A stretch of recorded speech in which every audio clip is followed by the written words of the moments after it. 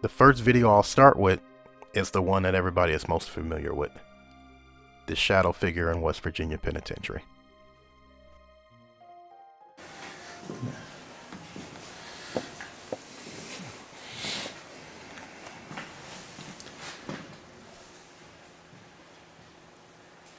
It looked like there was a person there.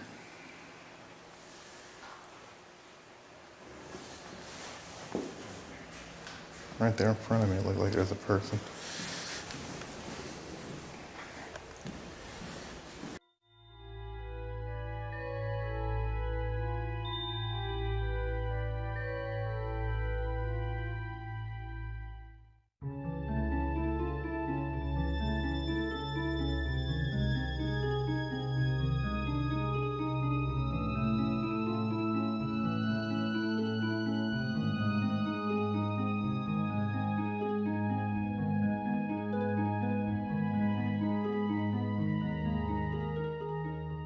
These next set of clips are from Prospect Place.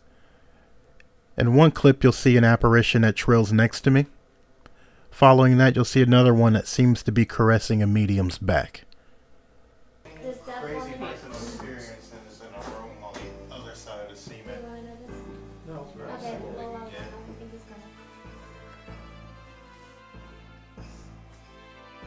During our tour, we were told that on the other side of this wall that I'm knocking on right now,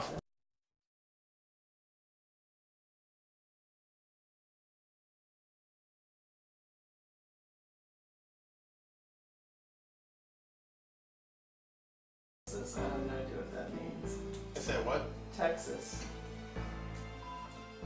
Did you have anything Why don't I have this picture on to do with the bounty hunter? It's probably on my camera. Oh, okay. Probably What is some it? Now it says Columbus. bad one of me. Trying to take care of myself. Oh. Sorry. I don't don't know. I'm delete trying all to this. figure out how to get the My friend flash just on. touched my bag. Not cool, don't touch my bag.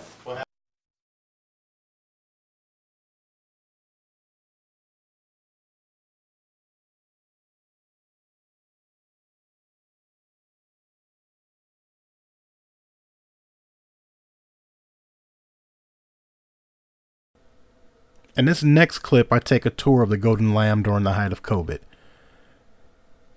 It occurs rather quickly as I come into this dining area, and you'll see a door that typically leads to a kitchen. Pay attention to the right side of the doorway, as you'll see some kind of a head look out at me. Now, this could be either a fixed object or something paranormal. So, it's cool because even now, if I made it a point to pull out my digital recorder and record, they'd be fine with it.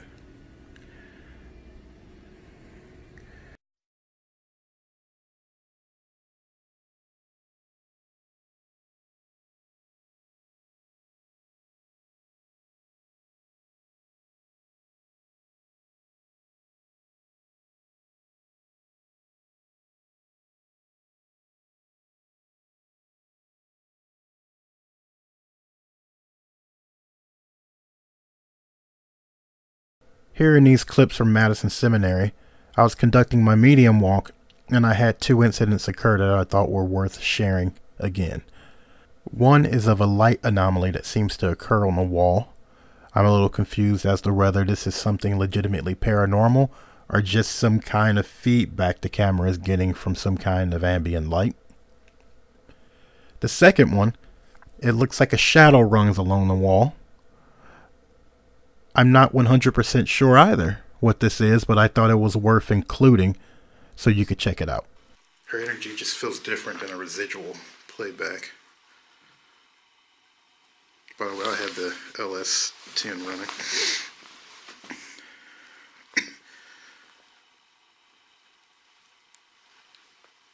So I really do think there's a very strong residual energy here, and it's in the furniture. I don't know if this furniture is original or not.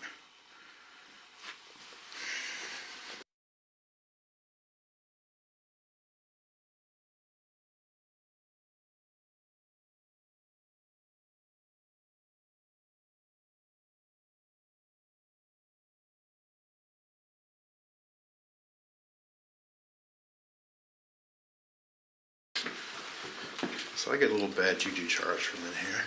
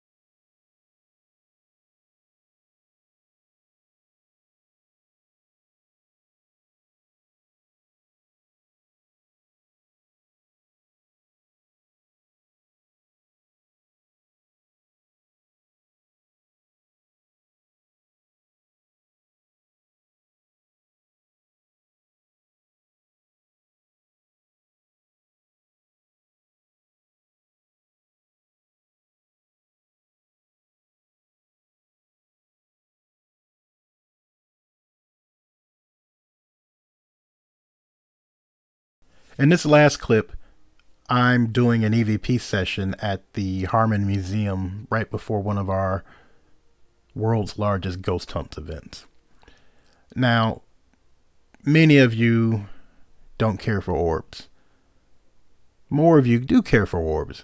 And me, I'm on the fence that I'm not really an orb person, but I've seen some very compelling videos, so I thought I would include this one because it seems like this thing is either affecting my camera or just causing me to wonder.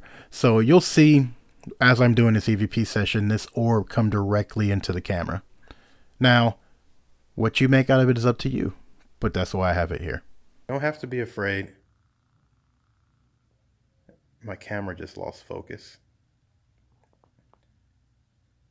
Yeah, you can come close to me. Come closer.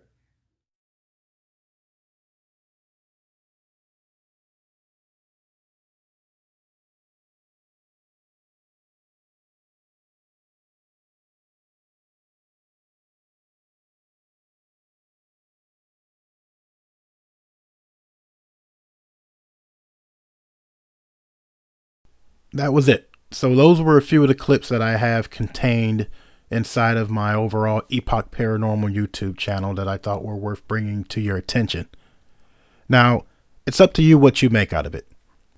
Typically, we want to think in terms of Occam's razor. The simplest explanation is more often than not the correct explanation.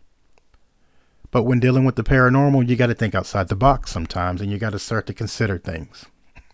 So I appreciate you guys watching these. And if you are a person that watches my videos here, if you ever catch something, please point it out to me. Put a timestamp in the comments and just let me know, and I'll go back, I'll check it out. And then if I have enough, I'll make another video like this.